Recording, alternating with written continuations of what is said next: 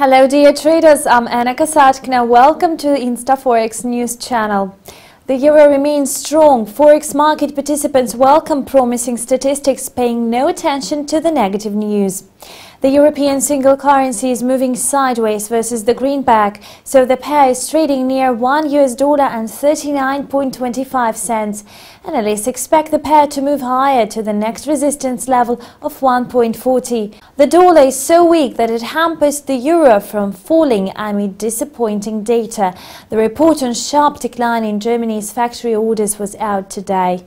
According to the Status, the March indicator dropped by 2.8% on a monthly basis and tumbled to 1.5% from 6.5% annually.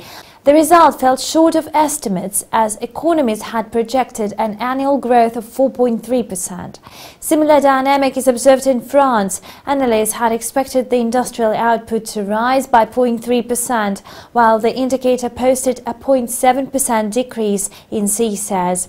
As a result, the index slid to minus 0.8% on a yearly basis. And this was daily financial news from InstаФорекс. Thank you and have a nice trading day.